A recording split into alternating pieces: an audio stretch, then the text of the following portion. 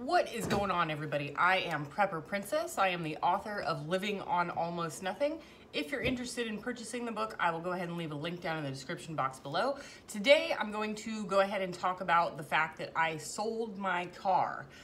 As you all know, I've been on a bit of a minimalism kick, and if you know the backstory to my car, it's a really interesting story. I used to drive a 1998 gold Toyota Camry that was gifted to me by my grandmother who could no longer drive. I loved that car. I mean, it was the perfect car, perfect size, comfort level, luxury, gas mileage, economy. I never even had to wash it because even when it was dirty, it still looked clean because of the color gold. I don't like gold, but I really like the fact that I never had to wash my car. I've had it for several years, 8 years, something like that. Had 300,000 miles on it.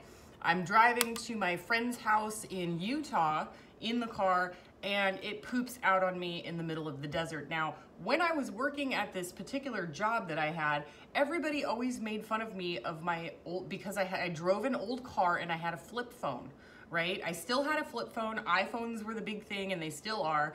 But at the time, I had a flip phone. I go on vacation, and I come back with a new car and an iPhone. And you're probably wondering why the iPhone. Well, while I was out in the middle of the desert, they couldn't find me for 5 or 6 hours because I guess a flip phone does not reach the towers the same way that an iPhone does. An iPhone can pinpoint exactly where you are. The tow truck driver can drive right to where you're at, and he knows exactly where you are. Well, with a flip phone, it goes to the nearest tower, but it doesn't tell you where you are. So it took him 5, 6 hours to find me out in the middle of the desert.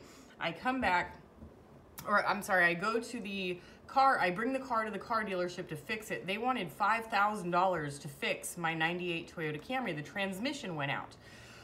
And $5,000, I had just transferred all of my money to a different account and I couldn't get to it. I just did it a couple of days ago. Before that, I had like $75,000 just sitting in a savings account, and I was sick of it losing money in a savings account, so I invested it, and then like 2 days later, my car breaks down. Perfect timing, great? Oh, it was awful. So I had been looking at the 2015 Toyota Corolla in the color white, and it's a car that I always wanted. I loved it. It looked sporty, and you know, it looked like the type of lifestyle I am. Like, I'm outdoorsy, but I'm sporty, and I feel young, and I'm great. So I get the 2015 Toyota Corolla, right? The white one with the sport one. It's got an eco thing and all this stuff. I get it because I didn't have the money to pay for the car repair, and they would not take a credit card. Go figure. Maybe this is why Dave Ramsey always says to have cash and use a debit card.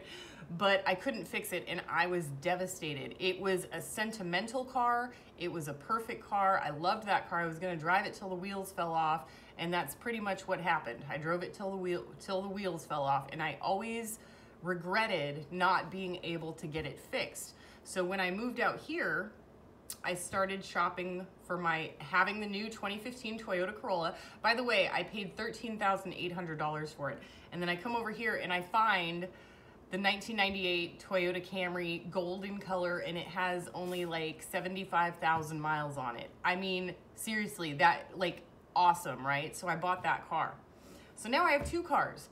I am not a two-car type person. So for the last few years, I've been looking outside my window with two cars. I have to pick which car I'm going to drive every day so that it doesn't just like stop working from non-use, because I ride in my e-bike almost everywhere, including to the grocery store, and I was commuting to work on my e-bike, and I just had these two cars and I barely even use one. So I'm like, okay, well, I need to sell one of these cars. Which one do I sell? And the choice was easy, the one that makes me the most money, right? And as you know, for the last couple of years, the prices of cars have been skyrocketing. And this is literally a once-in-a-lifetime opportunity because of the chip shortage and the labor shortage to sell your car for what you paid for it or more. Now, I walked out of the door with, when I sold it to Carvana, not a sponsor yet, But I sold it to Carvana over Kelley Blue Book in perfect running order. It only had 68,000 miles on it. And they gave me a check for $14,447. So I paid $13,800 and I got $14,447. So that's $647 more than I paid for it. Now I can come on here and say like, okay, yeah, I sold my car for more than I bought it for. I made a huge profit. I could say that, and I could fudge the numbers that way, but let's be realistic. In the car, I had to replace all the tires. That was $400. I had to replace the battery. That was $150. So that's $550, but you gotta remember, I also had to pay for car registration and car insurance. Gas, I don't use gas as a bill because I was gonna be paying it anyway, no matter which car I'm driving. So if you're looking at it, I'm probably down about $500, plus you've got the matter of inflation. I mean, inflation has just skyrocketed like crazy. So I can't do the calculations on inflation based on when I purchased the car and when I sold it. But technically, I sold my car for a profit at the highest point that I could possibly sell a used vehicle. And when it comes down to it, let me tell you this little story. When I was 16, I always wanted a Jeep Wrangler Renegade. Loved that car. I was like, oh man, that's the coolest car. I'm gonna get one. It's gonna be yellow. I'm gonna like, or baby blue, and I'm gonna like, Jeep, yeah, Jeep. And then my friend Jamie and I went on vacation and she borrowed her uncle's Jeep Wrangler. It was the most uncomfortable car I could imagine. It had horrible gas mileage. I was sunburnt because we took the top off. And I'm just like, after wanting that Jeep for so long and then finally having access to one for like a week or two, I was like, I do not want a Jeep. I do not want a Jeep. And I kind of got the same feeling with my Toyota Corolla. Don't get me wrong, it had great gas mileage, beautiful interior, perfect condition. It had all these gizmos that I'm not used to, like a backup camera, and it could sync with my phone so I could talk to people while I'm driving, and cool stuff like that. But at the same time, the black leather interior, having a dog, makes things really difficult to keep clean. And another thing, I am super meticulous about keeping my car immaculate. So I'm using Armor all the time. You know, I want it to be shiny and new and beautiful. You roll down the window for 2 seconds and the pollen gets in the car, just pollen or dust or just leaves, you know, whatever is in the outside air. You roll down the window for a second, there goes your beautiful, shiny, wonderful black interior. It's now full of pollen and it looks dingy and dirty all the time.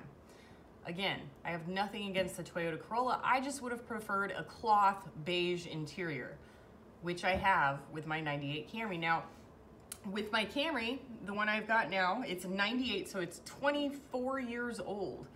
Perfect running order. Still, it only has 83,000 miles on it. I can do the maintenance myself because I'm so accustomed to having my old car, my old Camry, and now I have the exact same one. And so, you know, doing the maintenance on it is no big deal for me. And yeah, it's an older car, but I kind of like older cars because I'm a little bit weird. But if I were going to get another new car, it's, you know, in the future, I'm probably going to get a minivan. And the reason for that being is that I have projects I want to do around the house, and having an economy car doesn't really help me to move. Like if I want to buy a new door, I have to order it and have it delivered and pay an extra $100 instead of just picking it up then and there while I'm at the store, that type of thing.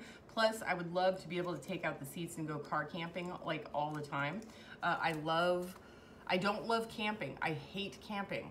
But if I were in a car and I had maybe one of my solar units with me so that I could use my cell phone and laptop and watch TV or something like that in the car, then I might be more prone to go camping instead of going to a hotel room every single time I go out in nature. Ironic, yes, I hate camping.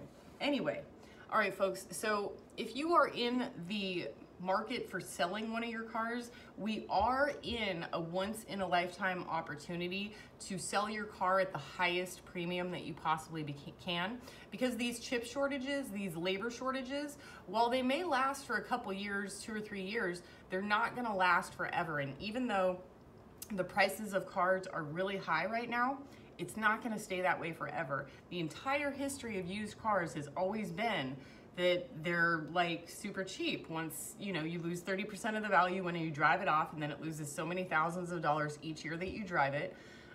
Now is the opportunity to sell. And I sold mine to Carvana. It was really easy. I drove it in, they gave me a check, I gave them the keys, transaction finished. I was literally in and out in 10 minutes.